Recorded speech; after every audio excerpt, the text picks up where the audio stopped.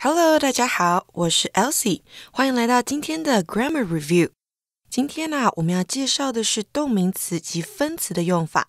一开始，我们先来介绍动名词的用法。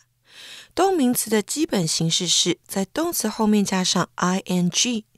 如果需要指出动作的发起者，则在动名词前面加上所有格。我们来看杂志上的第一个例句。Doesn't your husband's snoring make it hard for you to sleep? 你老公的打鼾声会不会让你难以入眠呢？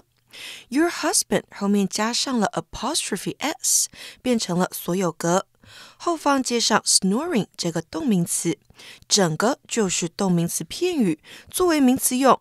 所以呢 your husband's snoring 是这个问句的主词。接下来要介绍的是动名词的功用。动名词之所以叫做动名词，就是因为它原来是个动词，但是加了 ing 之后就有名词的功用，可以摆在一个句子的开头当做主词，可以摆在一个动词的后面当做受词，或者是摆在 be 动词的后面当做主词补语。我们来看杂志中的第一个例句 Baking pies is one of the things that make me happiest. 烤派是让我最开心的事情之一。Baking pies 摆在句子的开头做主词。接下来另外一个例句说Do you mind watching the kids for a few minutes?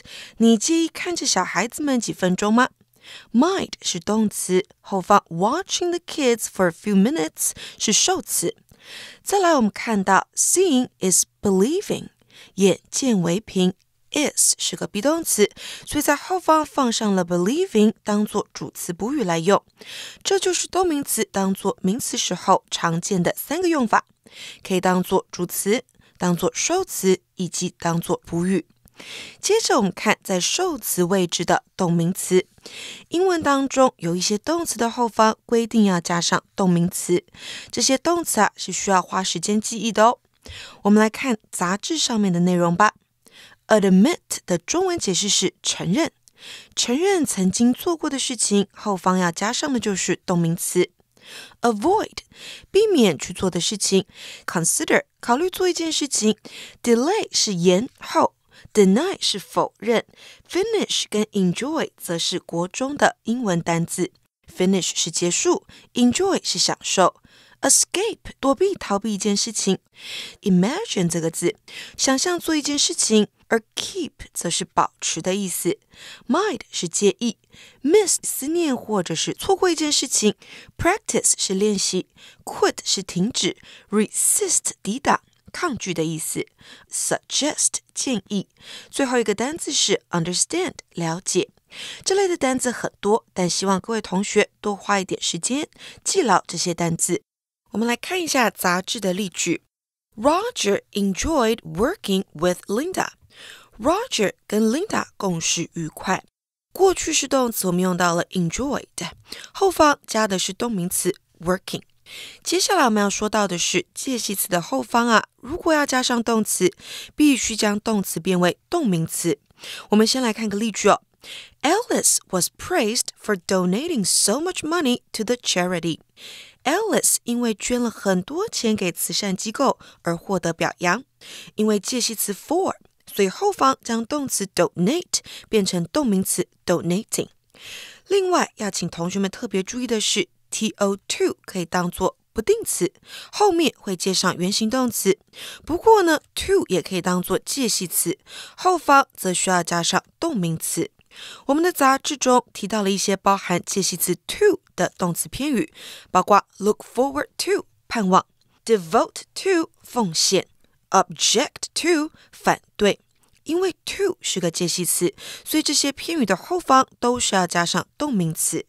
例句说I am opposed to legalizing gambling.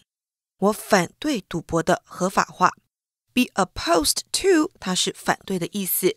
那因为 to 为介系词，所以后方需要将动词 legalize 变为动名词 legalizing。再看下一个句子Everyone looks forward to Grandpa's telling of old family stories.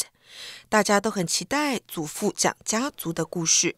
最后要提醒大家的是，英文当中有很多的动词后方可以接上动名词或不定词，也就是所谓的 to 加上原形动词，意思是没有太大的差别。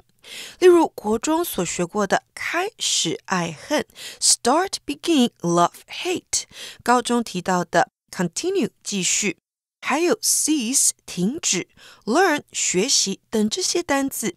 另外 bear stand 和 endure 都是忍受的意思，所以没有办法忍受一件事情，经不住一件事情，可以说 can't bear can't stand 或者是 can't endure。 最后like 和 dislike 喜欢和不喜欢，还有 prefer 偏爱也是这类的动词，后方可以加上动名词或不定词。例句说Troy continued talking or to talk even after the teacher had asked him to stop。 甚至在老师要求他停下来之后， Troy 仍然继续讲话。句中 continued 后面使用 talking 或者是 to talk， 意思都是一样的。下面我们要介绍的是动名词的时态和语态，也就是在使用动名词的时候，时态上面要注意的事情，还有主动跟被动的差别。首先简单式的动名词表示前后两个动词是同时发生的。例如 If you want to become a professional swimmer, you should practice swimming every day。 如果你要成为一个专业游泳者，你应该每天去练游泳。 Practice 后方用 swimming， 表示练习与游泳是同时发生的。但是接下来要提醒各位同学的是，如果你用的是 having 加上过去分词，表示后方的这个动作发生的时间是比较早的。例句说 Participants in the study reported having experienced unfair treatment at work。 研究的参与者报告说他们先前经历了职场上的不公平对待。 Reported 是过去式，后方用 having experienced 就表示经历的这个动作比 reported 还要早发生。当然，如果你要用被动语态的时候呢，要请你改成 being B-E-I-N-G 加上过去分词。例句说Tom skillfully avoided being hit by the dodgeball。 Tom 技巧的闪躲而没有被躲避球打到。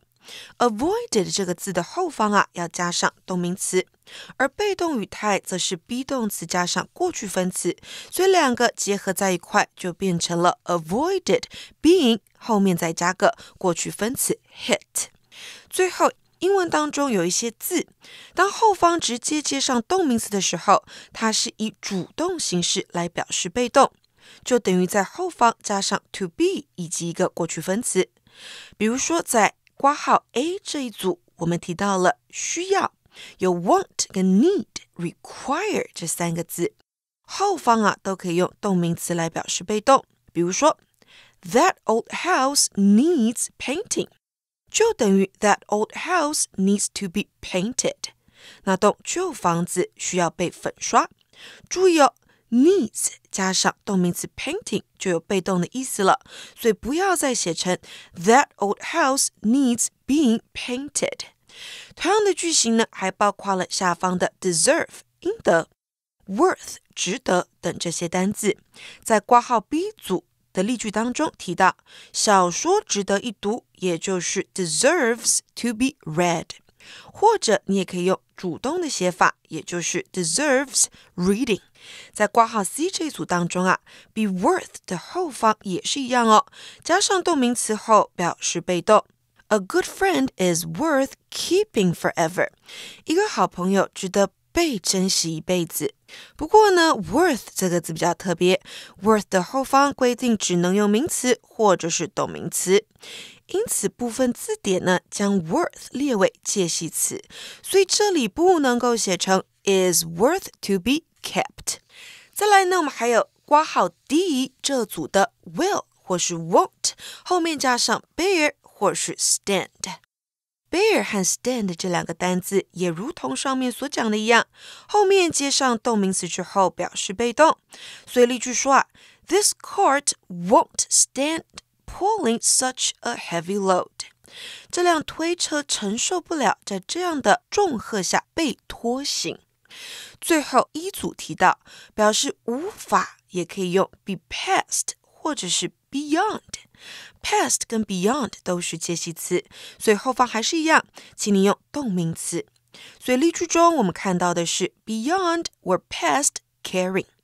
我们赶快来做一下练习题吧。第一题 As a shy and quiet person, Will is used to blank his friends around.Is used to 表示现在习惯 to 它是个介系词哦，所以后方接上动名词 following。 这个题目在说的是身为一位害羞又安静的人， Will 习惯跟着朋友们到处走。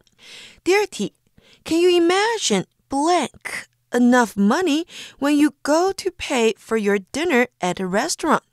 你能想象当你要去餐厅付账的时候钱不够的情况吗？ Imagine 后方要加动名词，而否定的时候not 要写在动名词之前，所以答案是 not having。 第三题 This plant needs blank twice a week. 这株植物每周需要被浇水2次。 Need, want, require 这些字后面可以接上动名词来表示被动的意思，所以答案是 watering， 也可以写成 to be watered。 第四题 A boy rushing to catch a bus narrowly escaped blank over by a truck. 一个赶公车的小男孩惊险逃过被卡车碾过的下场。Escape 后方并不能直接加上动名词表示被动，所以逃过被卡车碾过要用 escaped being run over by a truck。 Run 为过去分词。第五题 Susan thinks blank is more important than blank on the night before a big test。Susan 认为呢，在大考的前一天晚上，放松要比读书来得更重要。这里分别用动名词 relaxing 和 studying 来表示这2件事情。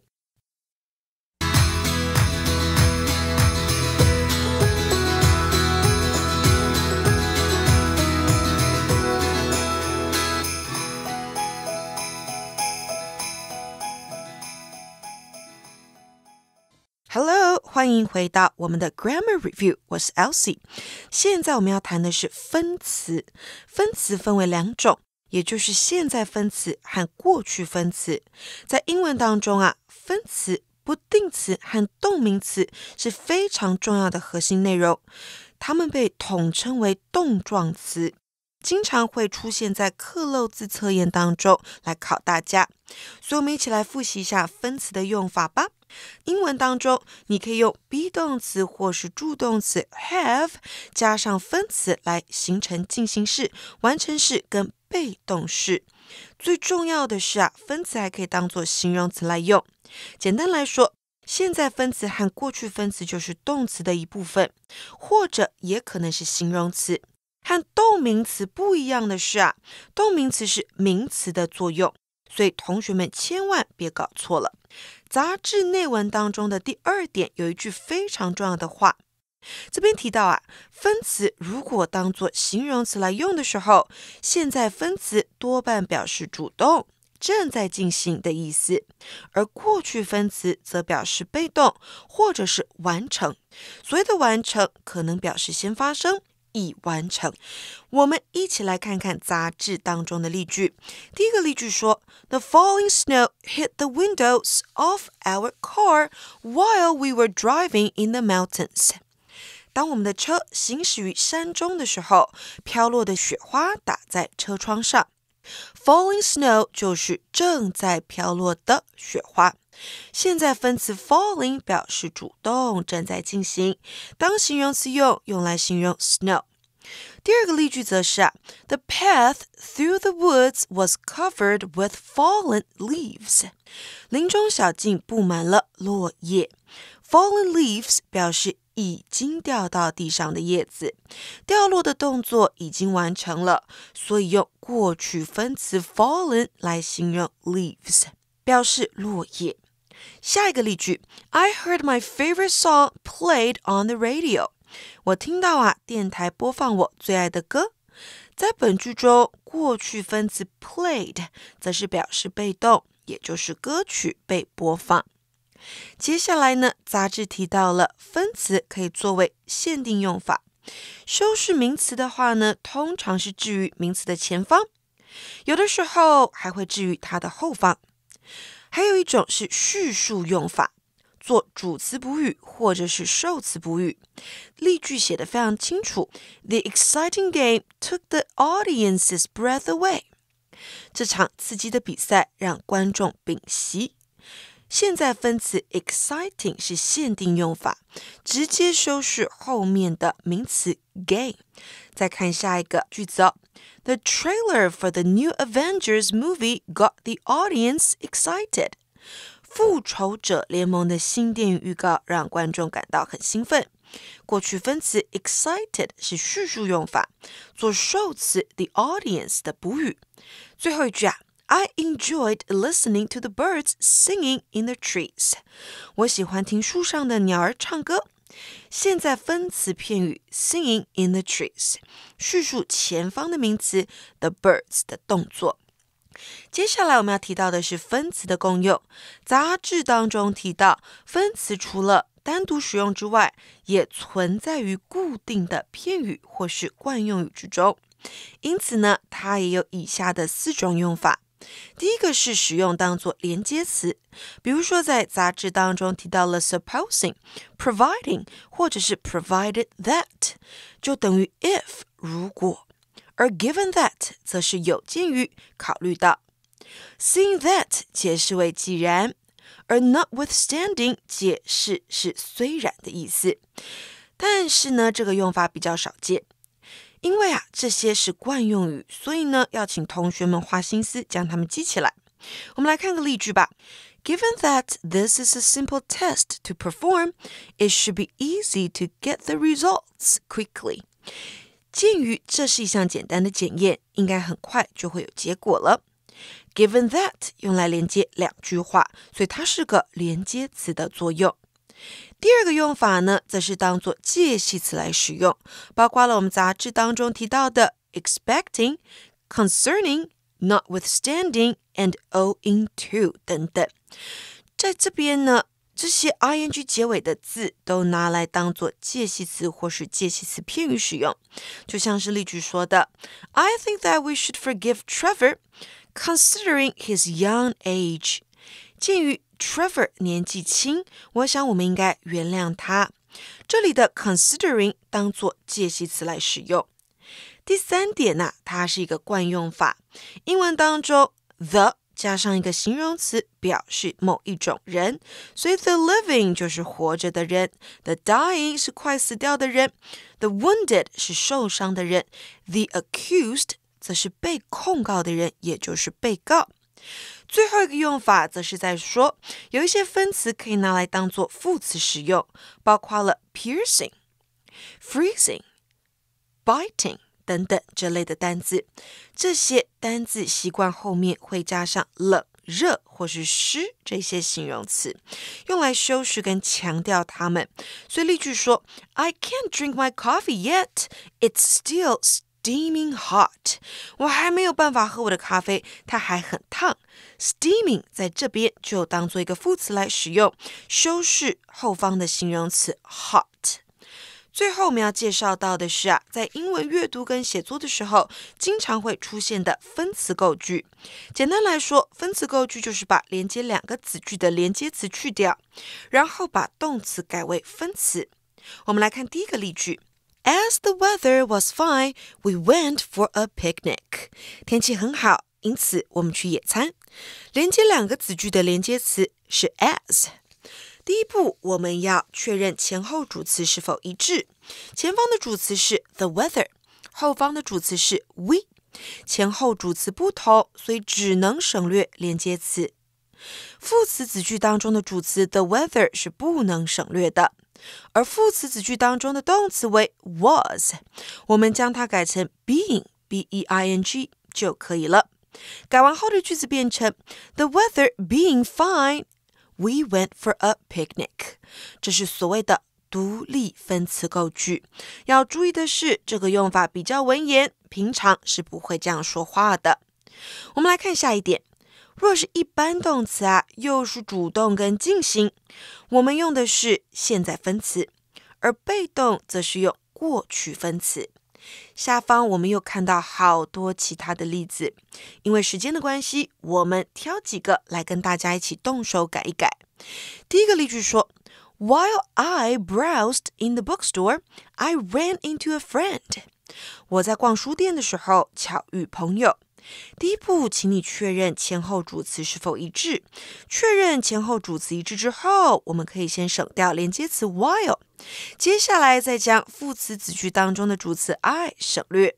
最后 browsed 它是一个过去时动词，是主动，所以我们要将它改成现在分词 browsing。句子会变成 Browsing the bookstore, I ran into a friend。 同样的，第二句Robbie was covered with dust, so he couldn't wait to take a shower. Robbie 全身沾满灰尘，恨不得赶快洗个澡。前后主词一致，连接词 so 先省略，前面的主词也是可以跟着省略的。而动词 was covered 它是一个被动，改成剩下过去分词 covered 就可以了。句子最后变成 covered with dust.Robbie couldn't wait to take a shower。 接下来第三句和第四句的主要动词都是完成式，这个时候我们则是把助动词 have, has 或是 had 改成 having 就可以了。接下来要提醒各位同学的是分词构句可以表示时间、原因、条件、让步或附带状况的副词子句。上面的例句除了第二句是对的连接词 so 之外其他都是这样的用法哦。我们直接看个例句吧。When my mother found out that I had helped the old lady, she was happy. 发现我曾帮助过那位老妇人，我母亲很高兴。确认前后主词一致之后，连接词 when 省略，副词子句当中的主词 my mother 也可以省略，但要把后面的 she 改成 my mother， 这样才会清楚主角是谁。而主动的 found 就改成 finding， 所以这句话会变成 Finding out that I had helped the old lady, my mother was happy。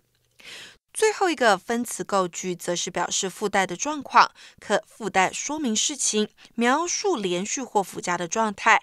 全句呢也可以改为用 and 连接的对等子句。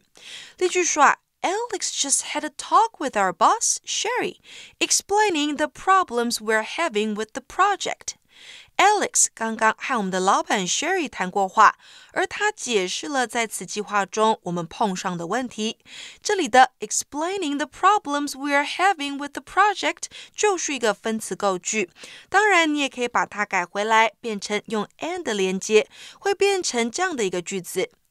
Alex just had a talk with our boss, Sherry, and he explained the problems we are having with the project.以上呢就是我们分词构句的用法。接下来有题目要请各位同学练习一下，把句子改成分词构句。我们一起动手来写写看吧。第一个题目说 When he stumbled over to where he thought the pool should be, the explorer discovered, to his horror, nothing but more sand.这个例句说当探险家跌跌撞撞到他原本以为是水池的地方，结果令他震惊的是，他只发现了更多的沙子。首先我们要确认前后主词是否一致。He 和 the explorer 皆是同一个人，所以连接词 when 可以去掉，副词子句当中的主词 he 也可以省略。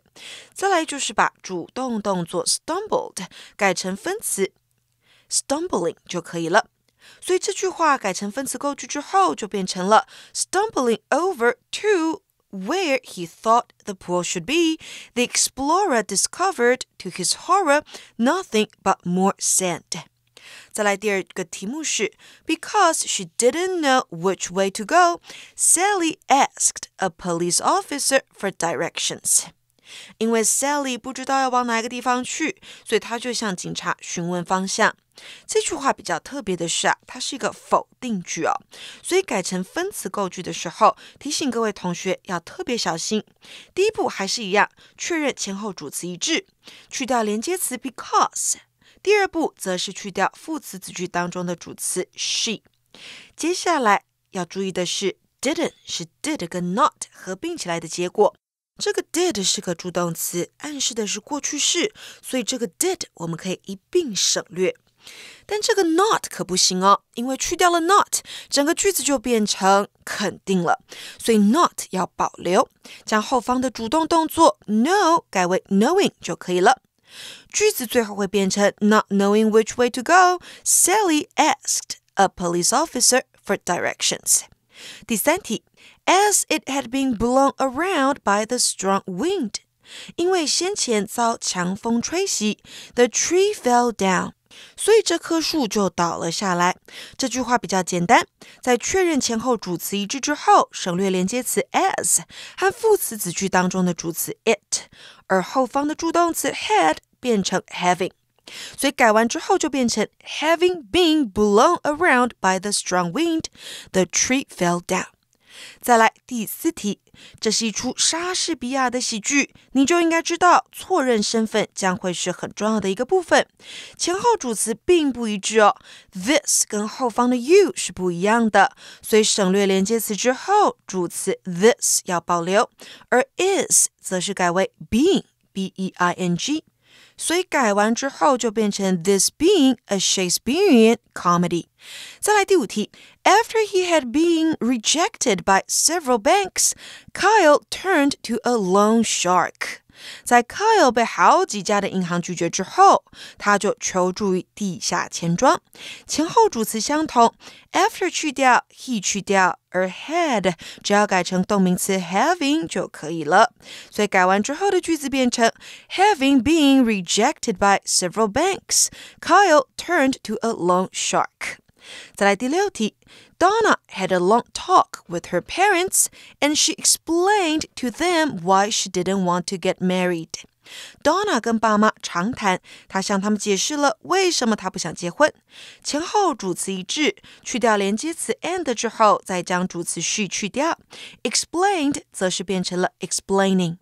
所以改完之后，后半句就变成 explaining to them why she didn't want to get married。注意哦，逗号这边是要保留的。最后第七题 Steve sat motionless and buried his face in his hands。Steve 坐在那边动也不动，把他的脸埋在自己的手中。去掉连接词 and 之后，再将 buried 这个主动动词变成 burying， 所以改完之后，句子就变成了 Steve sat motionless, burying his face in his hands。注意哦，逗号也一样要保留。好啦，以上就是我们今天全部的文法内容，那我们就明年见了 See you next year, bye!